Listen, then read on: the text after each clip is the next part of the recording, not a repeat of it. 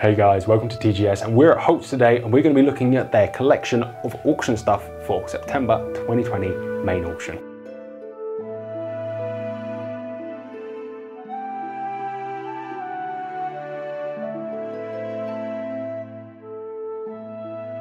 I'm going to start with this pair of William & Sons 20 bores, which are actually quite subtle and discreet when you look over the outside. A beautiful piece of wood, very nice engraving, and you flick it over and you have a couple of pin-ups on the bottom. And I expect there's more polite, more appropriate word for them. But what a way to open up with a couple of beautiful London-built guns with best quality ladies on the bottom. I think these are absolutely beautiful pair of guns. The ladies do not match, but the rest of the guns do. I think they're lovely. Best London guns. Let's put these away and get a look around the room. So straight from the top and down to something less exciting, but it's still beautiful. It's an AYA number 2. Very simple, very plain, but great solid guns nonetheless. I've always been a big fan of AYAs for being solid, if nothing else.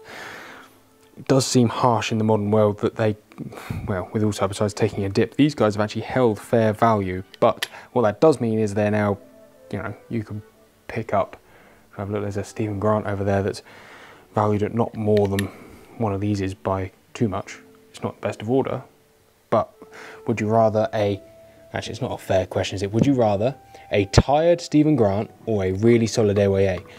As a user, obviously the AYA actually, so it's not that easy as to say one or the other. There is a significant amount of Purdy's in this sale, all in beautiful little motor cases. And I think you look there, that's particularly stunning actually, that really is beautiful. And another one down there. Tell you what, they're a pair. That's really lovely, that really is lovely. Oh, this is exciting. This is actually rather exciting indeed. There you go, have a look at this. A Beasley. Is that not one of the finest looking things you've seen today? That's beautiful. Just those fences there, if nothing else, are a fine looking thing. That's a proper statement piece. The fact the gun inside's made really well as well is just a bonus. It's just a bonus. Now this is something you won't forget in a hurry. Actually, this is quite different. Firstly, the case is a little bit too big for the gun. So you've got these sticks made up to go through the barrels to hold it in place, which is interesting. But what is interesting about this William Ford, which is a really fine looking gun, is if you clock it, you'll notice those locks look like Salvador Dali's got a hold of them. And they are all designed to give this gun a huge amount of drop. So now if you look at it in profile, you'll know, you can see how much this entire thing curves down. Almost to the point it looks like a swan's neck. It looks like you've got almost an inverted cone, but you don't. It just appears that way. However, once you mount it up, you notice I'm looking straight into the back of the safety catch. I'm not just saying looking straight there, actually. I presume it is designed for somebody to shoot who doesn't like holding a gun normally or has something different about their body. But why have something conventional? Why keep the lock straight? Be different, be awkward. Why not? And actually you end up with something quite unique. However, if eyeing up this beautiful, beautiful gun, just beware that short of you being a bit different looking, it might not fit that well. From the best of the Purdy's to this. Clock this when we had a little look around earlier, that it is an odd one. Not in action or design, but in stock.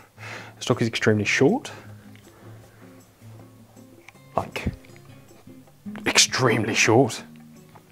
And you've had this fitted, which is odd anyway. Not for me. Peter Colborne of Stratford-on-Avon.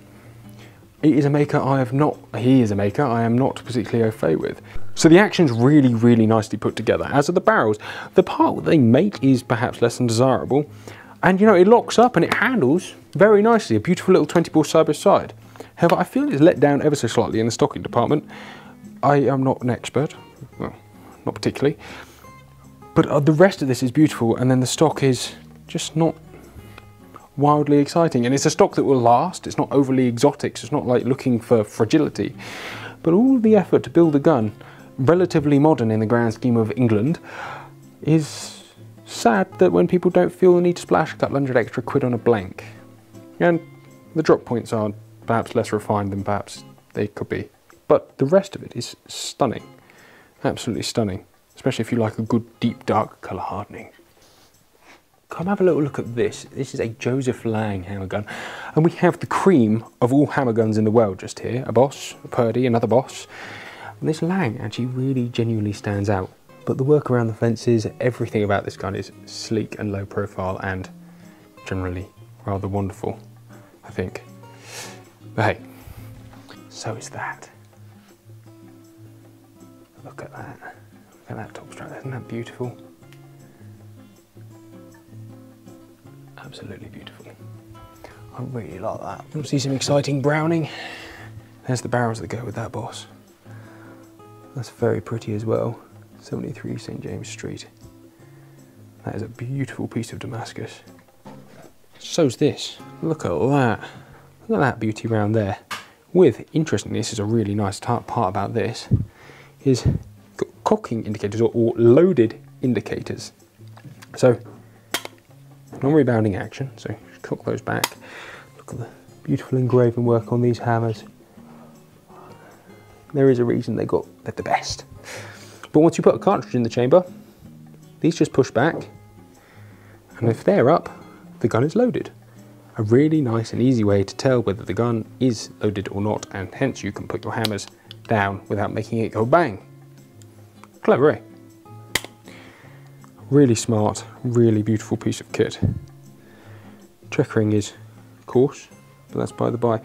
Actually, what I really like is that solid trigger guard. It's a nice, slightly different feature. I like that.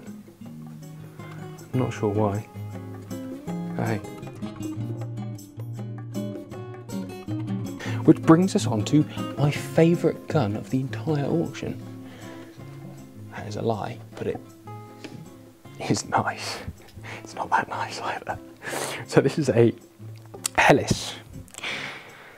It has been restocked, not in walnut. Yeah, I mean, what more would you say about that, eh? It is unique, for sure, and somebody out there will love it, like an ugly child. And if you want something that's different, unique, given this gun probably was never that pretty in the first place, it is certainly unique. 2-inch cases. I mean, they weren't devaluing it, were they? A 2-inch 12-bore Hellis in a stock and 4-end combination that is pretty in its own right. But look at the checkering. I mean, so this has been painted, this has been bordered out, and then someone's painstakingly used a star punch across the entire thing. Yeah. It is a work of art. It's well made. I mean, it's not horrible either. The whole thing is, I don't know. Different sometimes isn't bad. And I quite like it. So this one is particularly beautiful, based, if nothing else, around the engraving. So on one side you've got a beautiful cover of grey partridge, and it's this stark contrast between the plainness and the beauty of this Fibrellino and the rather loud acanthus does appeal. The woodcock going through the silver birches is equally as stunning. A little pheasant on the trigger guard. Acanthus glass fences, same just down the breeches there. It is a beautiful little Asprey of New Bond Street, 28 bore. And the thing on the whole is actually really very delightful. Next, and then for some reason a Weblin's got one 1020, which are great guns. It doesn't feel like it belongs quite in, well, does it belong in this room? There's worse. And it's nice and it's new, so I'll leave it alone actually. Sticking with the modern and classic stuff, here is a 725 grade 5 20 bore. I'm not sure we've actually ever reviewed one of these, but it is a beauty. And in the 20 bore, it's actually quite nice. I mean, the wood on this one probably leaves a little to be desired, but it's not ugly, and it is actually a very smart and sophisticated beast 32-inch 20 bore. Like this is a 32-inch beast MX8, which is perhaps a little bit nicer. A step up trap rib, big heavy monster of a gun with probably 5/8 and 5/8, 5/8 and a half choke. That's really nice. That is really nice cased. For those who like MX8s, that is a good one. See, this here Williamson is very stylish indeed, just in the way that the engraving runs between everything.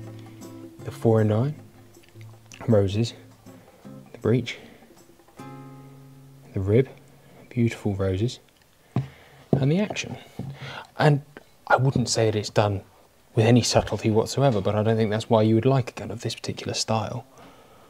And they are done exceptionally. It is absolutely beautiful. Serial number 12. But my favourite thing of it all is the top lever. So I think it's probably not, instead of having standard checkering, what you have is a rose on each side. And that in itself is just a thing of beauty. Absolute thing of beauty. Oh, that's lovely. Just the way that barrel clips into the top there. Something very, very pleasant and reassuring about that. Merkel. You've got an eagle chasing some ducks. And you've got a fox chasing some pheasants. I mean, I don't think there'll be many keepers looking at this gun. That's for sure. Continuing the theme of guns that are absolutely stunningly engraved, this is an Abbiatico and Salvinelli Pegasus. I think, like all Abbiaticos, it's stunning, isn't it? Bit of a small bore theme, really. That's beautiful. Shame about the wood, really. But apart from that, it's gorgeous. Absolutely gorgeous. A Fausti Class SL. Reserve right to stay silent on that one. We've already looked at that Abbiatico. We haven't looked at this Midland though. This is very interesting Midland.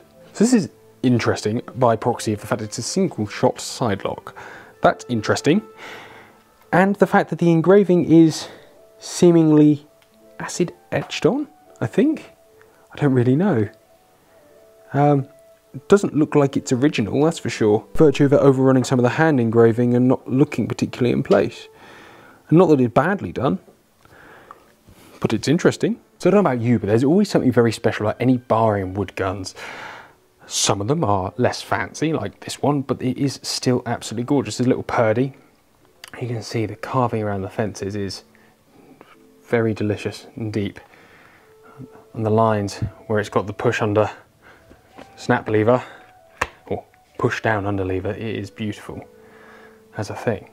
Just that floating island of metal, I don't know about you, I just think it's beautiful. I have another one. Holts has another one.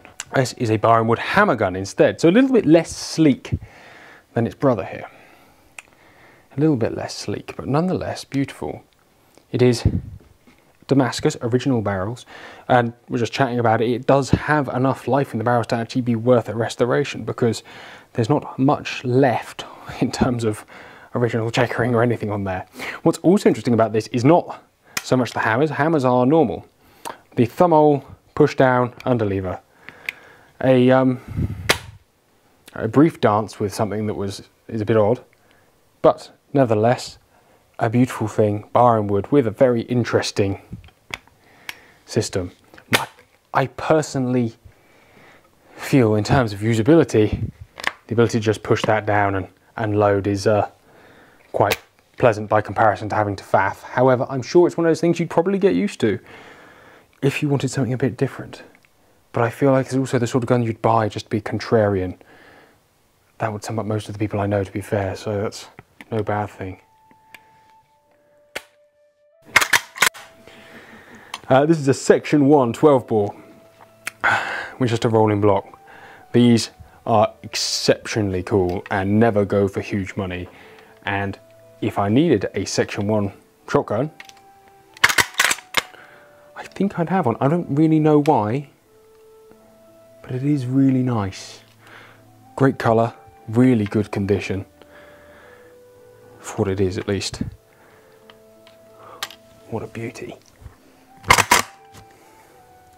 I like that a lot. So this is one of two Mantons that we're going to do now. This one is a little 20 ball side lock ejector. It is very finely made, very nicely put together. In fact, I really struggled to pick any holes in this whatsoever. It's a beautiful, beautiful gun. The only thing that I dislike on the whole thing is the lettering on top. And that's just me being picky. And it was probably a stylistic choice over anything else. But the engraving, the woodwork, the action work, it is a good looking best gun.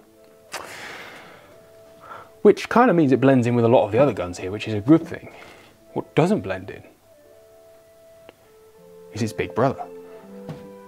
Out of all the guns I've picked up in this room, this one probably brings the biggest smile to my face in terms of a proper, true, classy 3-barreled British gun that you could own for less than 10 grand. That appeals massively. And the fact that it looks really good, I like that. And I could do with 3 shots quite regularly. I like that a lot. So next we've got something that is probably of extreme interest and great history, and for those who like research, will be a gun you'll be really interested in. However, it is of fairly low value, so my apologies. This gun here is a William Powell standard snap lever. It is a push forward under lever snap action. We've seen them before. Interesting, no safety. Not uncommon back then with live pigeon shooting being what it was, is that there was no safety catches involved because, well, one didn't want to not have a gun that worked or goes bang by accident. We know what safety catches are like. However, this one gets interesting when we look at the locks here that say William A. Adams, Safety Locks, July 1884. And this is where the guys here at Holts got very interested in it, because it wasn't just a standard common or garden William Powell. So W. Adams bought this on the 2nd September 1880. Interestingly, W. Adams, with his safety locks, there was no actually patent registered for those. However, there were certain patents registered. In fact, William Adams was a gun maker. So the supposition is, or the guess is with this gun, that it was bought after William Adams had registered a patent earlier in 1879 for his own patent underlever, bought this gun because the spiral spring action in these, meaning there's actually a spring behind here, a coil spring as opposed to a leaf spring, bought this gun to become inspired by its internals, before registering his own spiral spring design in 1883. There you go. That is mildly interesting. I say mildly interesting. The safety bolt design he did register, again interestingly, after the safety locks here, were in 1895, sorry, with Robertson being Robertson of Boss. This gun is an entire mystery. I did ask the guys whether here if they'd opened it up, but they say that could be a mistake, seeing as nobody knows what is on the inside. This is very likely a complete one-off with some magic work by William A. Adams done to the inside. So there you go. That in itself is an extremely exciting gun that you could have a complete one-off. It is an entire mystery. And entire mysteries are very exciting, I think. Possibly. All of that aside, it is actually quite a beautiful, extremely sleek looking gun. Talking of sleek looking guns, how's this? A Thomas Bizzle. Isn't this rather delightful? External hammers, internal strikers, rotary underlever. Isn't that a really sleek and beautiful thing?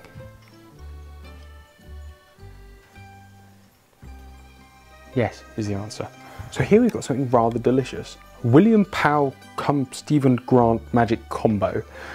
It's a Stephen Grant action, William Powell barrels, side lever, non-ejector. This is gorgeous. absolutely gorgeous. You will go a long time and never see a gun that looks this good. Yeah, it's got some issues. So someone's tried rejointing it at some point and done a fairly average job. And the fact they've rejointed and it still has a headache and then still has some stock work that needs doing somewhere along the line because it's still a little bit wobbly is sad. However, it is extremely rescuable. The barrels are at least very good, or good. Look at that, it's just, Stephen Grant guns really are beautiful. And those side levers, look at the lines of it. So this gun I think is 800 to 1200 quid estimate. So if you bought this, had it rejointed, had it rebrowned, did something with the stock, let's say that cost you £1,000,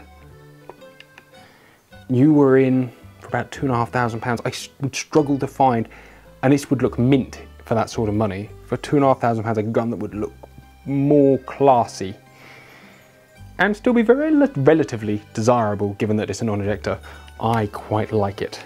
I quite like it. Would I buy it and put my own money into it? Well, I was about to say no, but then you just look at that. Look how beautiful this gun is. Like,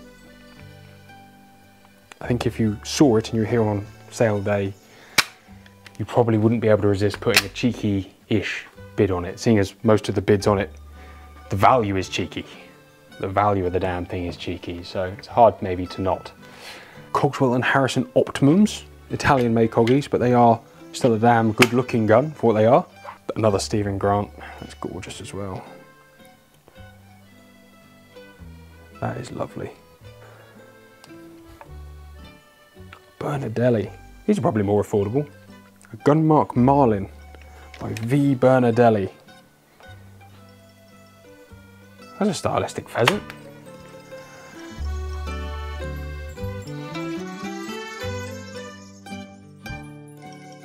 An E.J. Churchill. Over and under. 20 bore. A lot of 20 bores in this auction. A lot of very nice 20 bores in this auction. Look at that. What a stunning, stunning machine that is.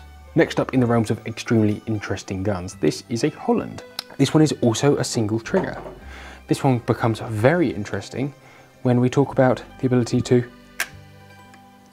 push the trigger forward. And that's an extremely light touch on the back of the trigger there that actually makes it fire the left barrel first. And you can reset that by just pushing the top lever over. That in itself is extremely cool, game scene aside. Something about that refinement of just having to touch it to make it go. I like it. Which brings me on to one of my favourite things. This is a 358 Winchester. So inherently is, yes, requiring a larger magazine like this. This is an interesting gun. So you put your magazine in, which is really not intuitive in the slightest. Now you have to push the button to put the mag in. And you have, all of a sudden, a straight pull, bullpup rifle with Picatinny rails on. You have grip safety that also allows you to do this.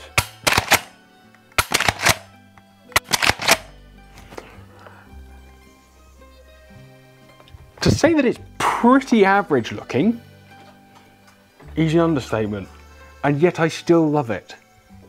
This is a good looking rifle with some interesting features. A bit like some of the other things. Look, you wouldn't want to take one to your gunsmith if it was broken, but one would hope that it wouldn't do that. Look at that.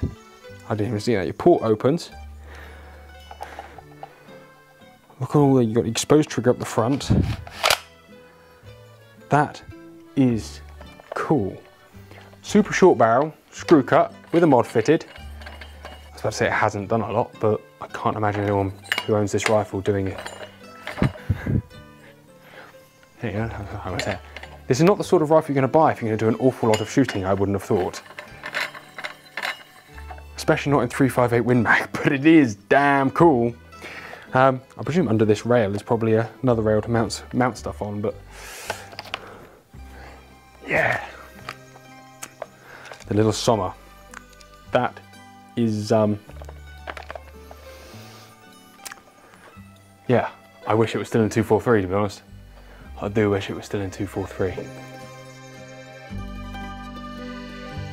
This is where we get into the really cool stuff. I say, well, obviously we've already been there, but look at this. This is a monster. Let's put it together. And here we have a Wesley Richards 88 non-ejector monster. This is probably the biggest gun in this room. And it's not unwieldy by comparison to some modern 12-bore over and unders. It's actually all right. There is slight issues in that the barrels have slight bulges, but apart from that, what a beautiful looking gun. And I mean, I wouldn't say it's particularly sleek, but I don't think you're buying a 88 to be sleek. It is intentionally robust and mean looking. How cool. So this is one of two vaguely interesting, more modern rifles that are in this auction. It is a Remy 700 with a custom bolt in an Accuracy International chassis, because it makes it actually a real Accuracy International. Where this gets very interesting more than anything is this, a full-length shrouded silencer. That does make it look very cool. But the engineering on this is actually very cool. All sarcasm aside. It is a 308. You have a probably 16 or 18 inch barrel, 18 inch by the look of it, with a 18 inch moderator that is reflexed back over the barrel. I think personally that's pretty cool. I am very easily pleased, obviously, but in terms of engineering, the rest of it I'm not fussed about. But the full length moderator, the effort it must have taken to put that moderator on there over and above just making one to go on a screw thread. This barrel's been custom made with this. Here is something going from the rather large to the rather small and delightful. This is a Fausti DEA that I might be able to get together at some point too soon. There we go, just to kick those ejectors out. It's a 28 bore side by side by Fausti. There's a lot about this gun that I quite like. Mostly the Magnum forend on a 28 bore actually is quite nice. It is too small and whippy and perfect if you want that kind of thing. Little Fausti DEA, very pleasant in its own little way. I'd say as a full-grown man you might struggle to shoot it, but that's actually quite a nice touch. Though it's a shame that they've put it on the pad and not onto the stock directly, but you can't have everything. These are not overly expensive guns. And it is hand engraved. That's a really nice touch actually. I quite like that. You can keep that on your wall when you have it extended to an adult length. I like that, surprisingly. This is a Holland & Holland semi-automatic. They only ever made one. It's a lie. It's Benelli M2. So these two are probably a little bit more in my price bracket, depressingly. This is a Webley & Scott and this is a Jensen. They are both very, very similar. I think they were brought in, must be 10 years ago, 11 years ago, as a very affordable sidelock over and under shotgun. And they were actually quite expensive. I think they were like 3.5, 4.5 grand. They were not cheap sidelock shotguns. Well, they were not cheap guns. But for Turkish guns at the time, they were rather expensive. They did a silver one, marketed Jensen. They did this in black as well, black chrome. And they did this, which is a case colour hardened-ish looking Webley & Scott. Same engraving, different names, and different stock specs. So the Jensen was more of a, well certainly this one is, and I believe they all were, more of a heavyweight beavertail forend, higher comb, very distinct right-hand palm swells, big cutaways. And I'm sure Simon will bore, you know, his eyes in the back of my head for saying that actually it's not horrific. It's not horrific. Given you could own this sidelock shotgun for less than £1,000, that's pretty good. That is pretty good today. So people's folly for buying them back then, which was for large money, which I think they really did struggle to sell them, to be fair. And I remember the importers ended up getting rid of them with some speed for not a lot of money, because I think they realised that at the time people weren't ready to be spending that sort of money in the Turkish market. There was still a lot of deriding that went on towards Turkish guns because people still thought they were junk. And yeah, and that was the short life of these. Both of these are pretty much new by the look of it.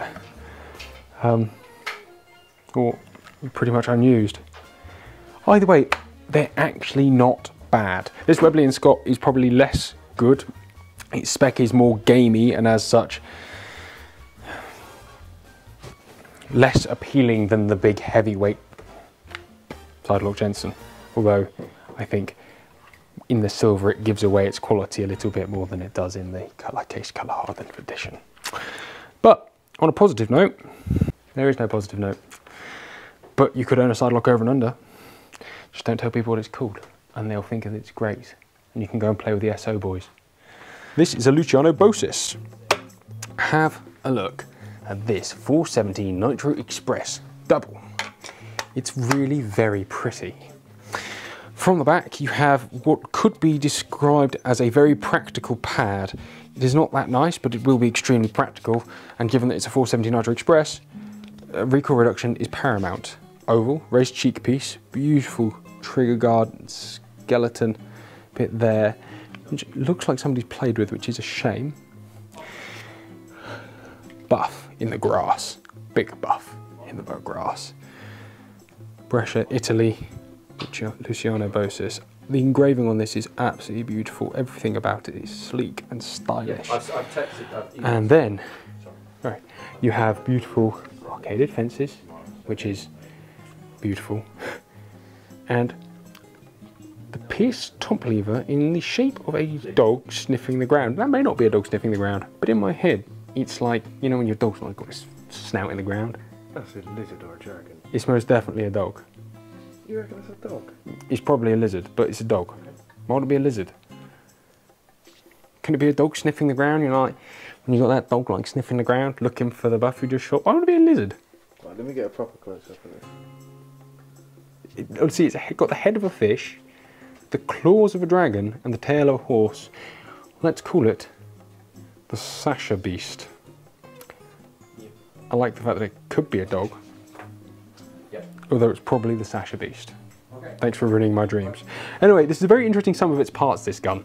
From the beautiful fences, to the Sasha Beast, to the Dagger Boy, to the everything about it, in fact, to the gigantic caliber. I like that a lot. Although, I'm not sure if it's the fish. Definitely a fish's head. With a dog's body. And giant claws. Thanks for ruining that for me, Tash. So this is quite an interesting one. This is a Abbiatico, and it is beautiful. Got a heffalump and a buff. And obviously it's nicely engraved. And it comes with a 12-bore set and a 375 set of barrels, which is quite interesting. From the Sublime rifles to something a little bit more realistic, you've got a very interesting setup here of a single shot, it says, with a very interesting set of barrels, single set, double set triggers, and he says a very interesting falling block system with the trigger built into it. One of those beautiful and unnecessary guns. But the action and the metalwork is really, really stunning. Actually, if you like carved stuff at least. Which I'm not a huge fan of, but it is extremely well done actually. Extremely well done, especially this little bit here. This is a Beretta SO4. Isn't it pretty? See, I almost just put this away and then I put it on the floor and realised how tall it was. Which made me then pick it back up and have a proper look at it. This SO4 has 36-inch barrels. It is being sleeved, so, you know, the thought is that perhaps the barrels were damaged or something like that. But it's a proper sleeving job. The roof's been quarter cut, everything like that, and it looks very well done. And it feels even better. 36-inch barrels. 36-inch barrels that don't feel bad, that feel like a heavyish 32. They feel good. Like, it is a monster. I mean, I don't know if I can quite get this into perspective, but this is a proper gun. This is what short people feel like when they pick up 32s. Now I kind of get it. I mean, the way the rib's been set up and the bead and such, it's Well, a bit different, but it's lovely. 6 to 9 grand. Is it worth it? Well, the big question is where the hell are you going to find a 36-inch barreled gun without asking for one to be made or having one sleeved yourself, which is going to cost probably the best part of that by the time you bought or found a scrap gun. I tell you what, I kind of actually really like that. If anyone wants to buy me a nice Christmas present, birthday present, or just let me shoot it if you buy it, all season, that'd be great. It doesn't even fit in the rack. This is a sleeper Rigby in 275 Rigby. As you can see, Waffenfabrik Mauser 1910 on the top. And this one is, they say they didn't open the box for 15 years. Little crack there, that's a bit of a shame. But apart from that, this is very, very nice. And only a few hours of titivating to getting it back in an exceptional condition, because that metal work is really very, very nice indeed. Let's have a look at that bore quickly. So, I know it's not particularly exciting. In fact, it is utterly plain. Given that this was made at a time there was a lot of corrosive junk still inside of cartridges, and more importantly, there's pretty much zero stainless properties inside of the steel. Finding something that tidy is very nice. You have got a very simple, unique mounting system on the side here, so you'd have to find out what mounts that was built for, but this was done probably back in the period. It's not a modern, nasty looking thing that's been bolted to the top. This is a classic Rigby Mauser. Very nice. Very nice indeed. Including the case, which by the way is equally as exciting to me, probably more so. However, probably for a fraction of the price, and because I love them, and only came across one very recently, as members will know, have a look at this, which is almost identical to the one I was looking at. Army and Navy Cooperative Society Limited, London. BSA Lee Speed, probably BSA. Yeah, BSA Lee Speed. Sporter. This is really very, very nice for cordite only. Having shot one of these now, they are so unbelievably sweet. What you do have around the side there is a gold wire, which is really nice. And this is also missing a little mag retention piece, which is a shame. But what a beautiful gun these really are. Like, I'm a huge fan. For a classic stalking rifle, but to be fair,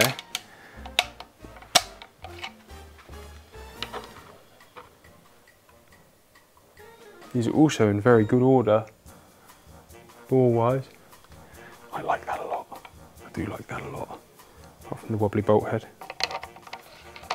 Next up, something French. And being French, obviously, it's got to have an odd way of locking up. Not entirely odd, but not entirely normal either. Which is quite an interesting thing, that. Just that little sliding bolt on top, locking in place. And of course, being French, destined to break. Look at that. How awfully complicated, and yet secretly appealing in its complexness. You've got the full rotating base there that's on a spring that then hooks into this, which I presume is, yeah, what cock's got? That's fascinatingly overly complicated. Well, if you're into having overly complicated things, you add that to the list of stuff you should look at. That's mildly fascinating in complexity. Why they can't just do everything like everyone else, I don't know. We've seen them before. We've even reviewed one. This is a DT11L. Very pretty guns. And its big brother. That's nice, isn't it? Number 253 of 300. ASC LX. That's gorgeous. That's very, very nice and seemingly unfired as well. That's beautiful. That really is beautiful.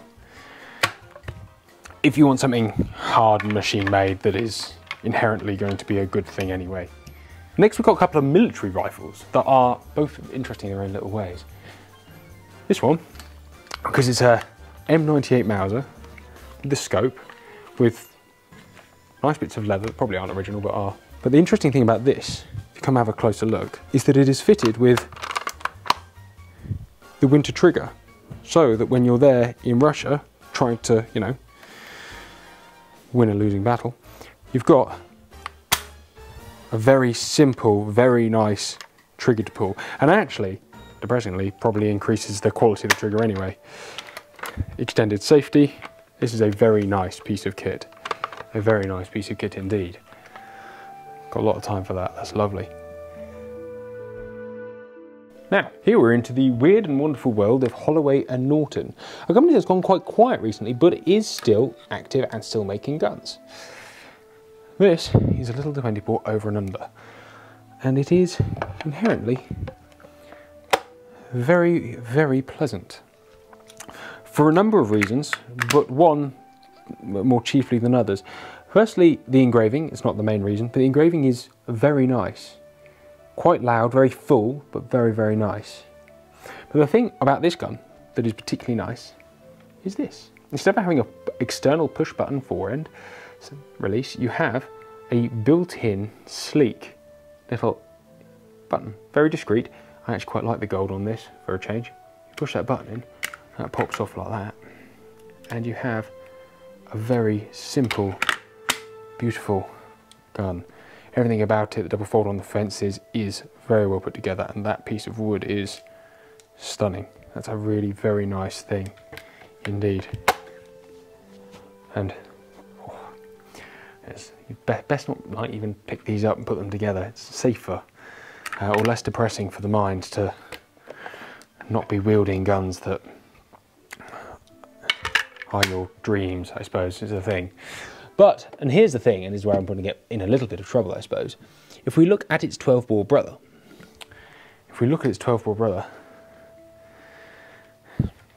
in terms of action profile, you notice behind the fence here, there's these really large protruding segments that actually ends up for a larger, clunky looking action. It's very strong and it's very good, and there's nothing wrong with it inherently, and there's a lot of issues with trying to build a over and under side lock regardless. I mean, if we now go back to, I can't believe I'm doing this, comparing it to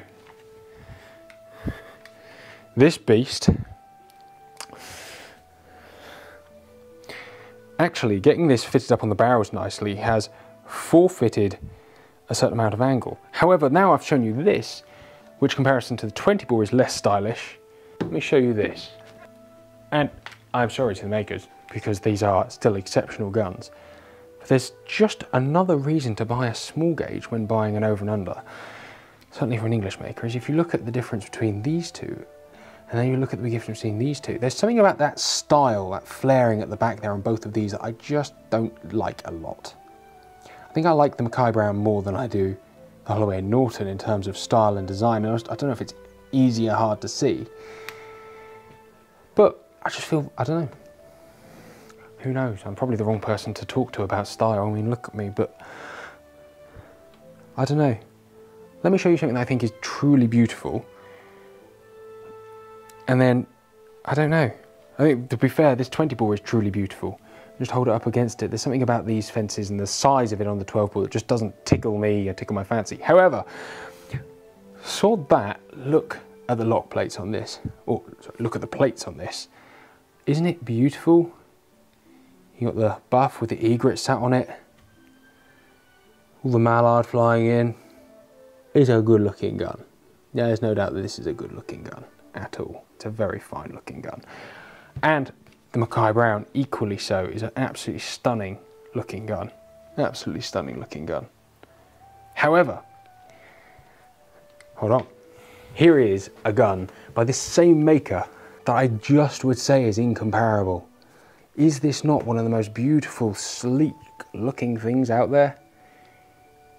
The answer is obviously yes. It really is beautiful and sleek and well put together and gorgeous, and this by comparison is, I mean, it is an over and under versus side by side, so it's not entirely fair as a comparison. But this is beautiful. This is still beautiful, but this is the most beautiful of the two. There you go. That's the easiest way of putting it. They're both good looking, but they are incomparable. If you pull this one out of the slip, you will go weak at the knees. If you pull this one out of the slip, you go, this is a good machine, it's well made and it's pretty. I'm just going to shut up, it's probably wiser, isn't it? A Boer Mauser. A commemorative Boer Mauser. This is quite smart.